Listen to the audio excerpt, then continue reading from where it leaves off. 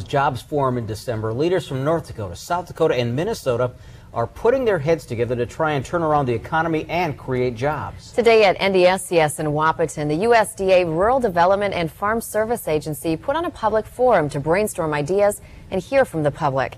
WDAY 6 reporter Christina Vaughn has the story.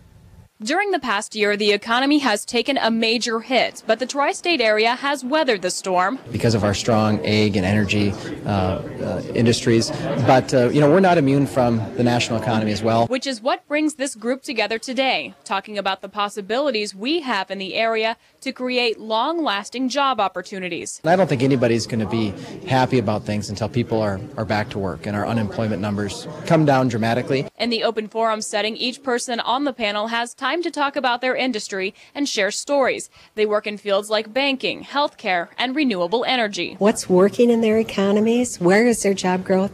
Where are their real challenges? People in the audience also had a chance to share their opinions and ideas. I don't think there's a silver bullet or a magic answer that can solve all these problems. The idea is to get people talking and find out if there's something that maybe we're missing. Organizers say it's important to work together because in these times, anything can happen. When the economy's tough, sometimes you have your greatest opportunities because people think outside the box. People think of different ways to do things. All of the comments from today's forum discussion are being recorded, then sent off in an email to President Obama's desk tonight. In Wahpeton, Christina Vaughn, WDAY 6 News.